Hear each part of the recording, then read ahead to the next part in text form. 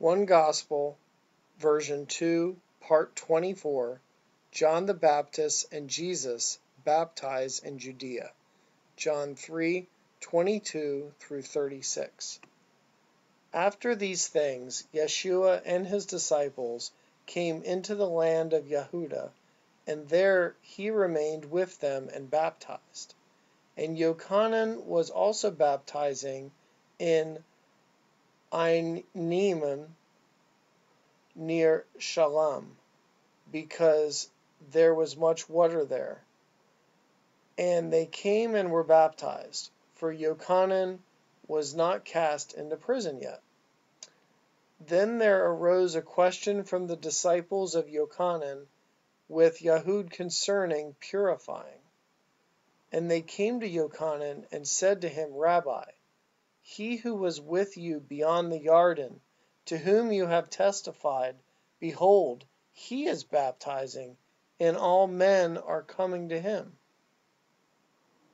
Yochanan answered and said, a man is not able to receive anything unless it has been given to him from heaven. You yourselves testify for me that I said, I am not the Messiah, but that I have been sent before him. He who has the bride is the bridegroom, but the friend of the bridegroom, which stands and hears him, rejoices greatly because of the bridegroom's voice. Therefore this joy of mine is fulfilled. He must increase, but I must decrease. He who comes from above is above all. He who is of the earth is earthly, and speaks of the earth. He who comes from heaven is above all, and what he has seen and heard, that he testifies. And no man receives his testimony. He who has received his testimony has certified that God is true.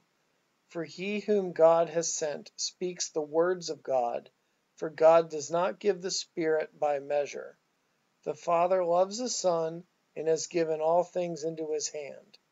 He who believes in the Son has eternal life, and he who does not believe the Son shall not see life, but the wrath of God remains on him.